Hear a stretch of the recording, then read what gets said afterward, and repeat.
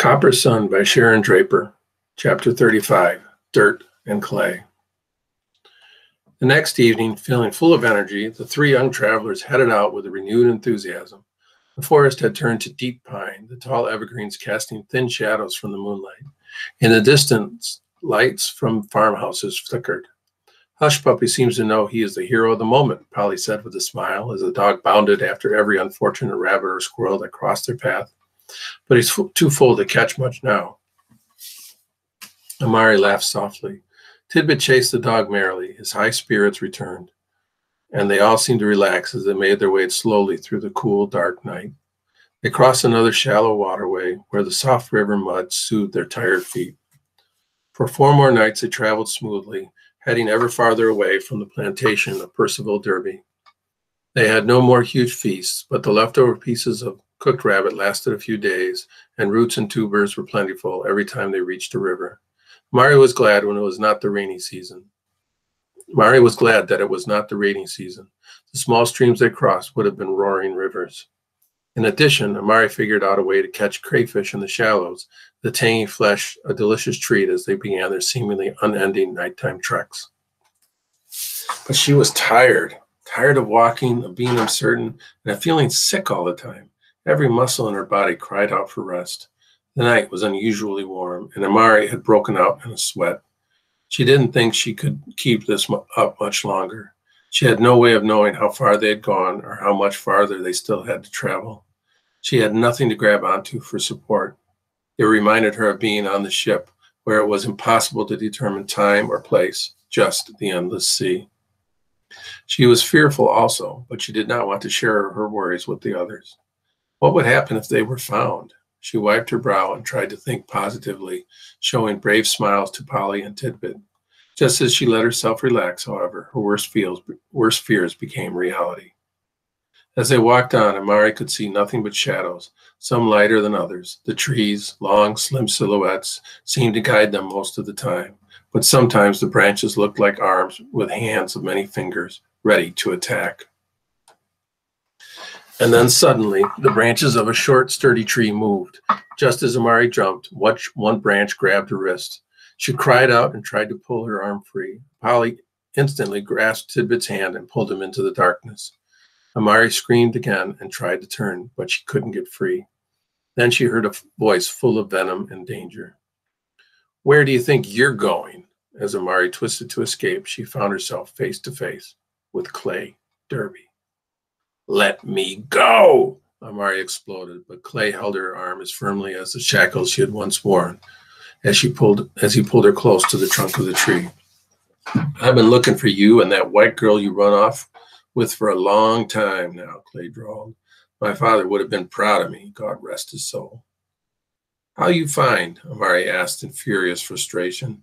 "Wasn't hard. You leave footprints the size of a horse." He laughed with disdain, spat on the ground, and pulled a rope out from his doublet. He first tied Amari's arms together, then tied her to the tree, pressing himself against her to keep her still. "How you know where to look?" she wanted to know. "Oh, the doctor made up that cock and bull story about highwaymen and seeing you all head north, but he is a poor excuse for a liar. Everybody went north looking for you, but I figured you might try something stupid, like running south." "Why you care?" Amari asked with quiet anger. "You are mine, gal." His leer turned into a confused scowl. "I have missed you, Mina," he admitted. "Didn't you miss me a little? I thought you liked me." He touched her face gently. In spite of her fury, Amari was amazed at the plaintive tone in his voice. "Why you not just let me be?" she asked angrily. Clay leaned very close to her face. "Because I aim to reclaim what's mine. You hear me, Mina?" Amari took a deep breath, closed her eyes, and this time it was her turn to spit. She spat directly in his face. Clay roared and slapped her so hard that her head bounced back against the tree trunk. She felt herself fading into a faint, but she felt victorious. Clay slapped her again, bringing her back to full consciousness. Amari glared at him. From the shadows, Amari could hear Hush Puppy growl. "Where is that child?" Clay asked Amari as he looked around. Amari looked at him with narrow eyes. "Dead," she said emphatically. I don't think so, Clay replied calmly. That would save me the trouble of dashing his head against a tree. I followed your footprints, remember? Amari struggled against the ropes. She had never been so angry. If he hurt Tidbit, if she would kill him, she vowed. And where's the white girl? Clay asked as he watched her struggle. He seemed to be amused. She leave us, go north, Amari lied. You know, you're as poor a liar as the doctor, Clay told her as he ran his hand down her arm. I shall enjoy punishing you when we return to Derbyshire Farms. I am master there now, you know. My father died suddenly, not long after you ran off. Massa Derby dead? Amari asked with surprise. She wondered if Mrs. Derby had breathed a sigh of relief. Amari lowered her head. Is it wrong to be glad that someone is dead, she thought. Yes, the doctor said it was his heart, but I believe he was poisoned, Clay said ominously.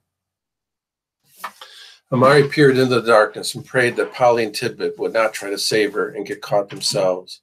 Again, she heard Hush Puppy growl from the darkness of the woods, quietly but with menace. What happened when we go back? Amari asked, trying to keep Clay talking. Oh, you'll be punished severely. Perhaps a brand on your face, or maybe the removal of a finger or toe. I have not decided yet. Amari felt her heart quicken, but she refused to let Clay see that she was scared. I fully intend to teach you the folly of trying to run away from me. But tonight, he said, his voice dropping low, I intend to make up for lost time. I really have missed you, gal. He stroked her leg, and Amari kicked at him. Undeterred, Clay put his hand on Amari's other leg. A dusty blonde shadow erupted from the woods at that moment, both hands shakily holding the musket. Polly closed her eyes and squeezed the trigger. The sound was deafening. Amari screamed. Clay sank to the ground with a moan. He be dead? Amari asked fearfully as they crept close to him. Polly, her face showing both terror and surprise, dropped the gun, then fell to her knees and turned Clay over. No, he is not dead, she declared with relief. It's a good thing I am such a poor shot. I didn't want to hurt him, just frighten him away. Clay's eyes fluttered, and he groaned softly. The bullets barely grazed the sides of his head. He will be fully conscious soon. We must hurry. She tore at the knots that held Amari. Amari looked at Polly with gratitude, amazement, and new respect. I not know you so wild. Polly grinned. I didn't know it either. I just thought I had to do something quick and sudden. Then she got down to business. It is his turn to be tied, she suggested. He get loose soon, yes? Amari asked. Probably, Polly replied. We don't have much rope. I suppose he will be able to undo the knots eventually, but at least we will have some time to get away. He should die, Amari declared, no regret in her voice. Maybe so, but it is not for us to do, Polly replied. They pulled Clay over to the tree and bound him as tightly as they could. We must get out of here quickly, Polly said. Maybe someone may have heard the gunfire. As they backed away from him, he began to stir. He be waking up, Amari whispered frantically. Polly grabbed Clay's knapsack and tossed the gun inside it. We must flee. If he gets loose, he will surely find us and kill us. Maybe not, Amari replied. She pointed to a spot just beyond Clay's thigh where a large rattlesnake slithered toward him. What should we do? Polly whispered. Nothing, Amari replied quietly. Clay opened his eyes and focused slowly on Amari, Polly, and Tidbit sitting a few feet away from him. A trickle of blood oozed from the wound on his head. He pulled at his restraints. How dare you? He roared as he became more aware of what they had done. He yanked at the ropes. I'll kill you for this. I don't think so, Polly replied. Mark my words, you'll pay for this, he warned viciously as he tugged at the rope some more. When we get back, I'll throw that boy in his mother's cooking pot and make her watch him die. We not go back, Amari told him clearly. Oh, yes, you are, Clay swore as he continued to struggle with the ropes. You can't even tie a decent knot, he crowed triumphantly, freeing one arm. Even if you run, I will find you and catch you, and I plan to spend the rest of my life making you suffer. The rest of life might not be long, Amari observed quietly. The snake, unmoving, coiled, tensed, and ready only inches from Clay's leg. Clay looked directly at Amari, his face a mask of rage and confusion. I tried to be kind to you, he told her. How can you repay me like this? She looked at him with pity. You just not understand. Angrily, Clay continued to wiggle and struggle with the ropes that held him. Then he turned his head and spotted the snake. He froze. The snake was motionless as well. Amari looked at Polly. Polly looked at Tidbit. They all looked towards the woods. In silent agreement, they hurried away from Clay.